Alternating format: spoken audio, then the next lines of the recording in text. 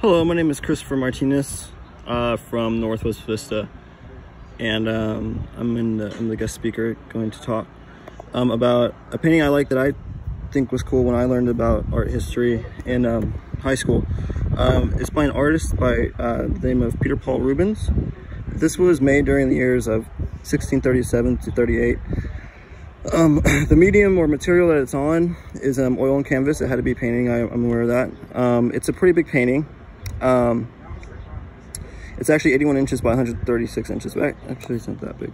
And it's currently resided in Florence.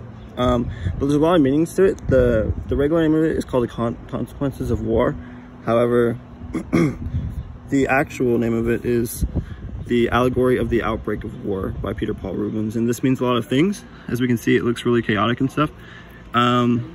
Just basically some a gist of things is, in Roman ways of life and living, temple doors were always closed in times of peace. This one's open, so it shows that clearly something's not right.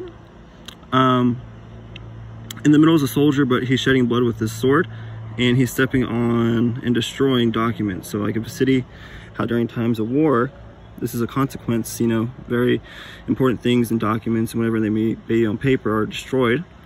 There's bloodshed, and unfortunately there's worse things. And it's supposed to represent Ares, the god of war, but more commonly known to the Romans as Mars. And so it shows him having, I don't know, chaos over everything, and it's pretty bad. It's The Consequences or the Allegory of the Outbreak of War by Peter Paul Rubens. Another fun fact is this was sold to actually a member of the Medici family back then in Florence. He really gives the cloth and all the effects a really nice texture and a 3D image. It really feels like these pictures are bouncing off the painting, and the human body is really nice. His artist had a really good grasp of anatomy.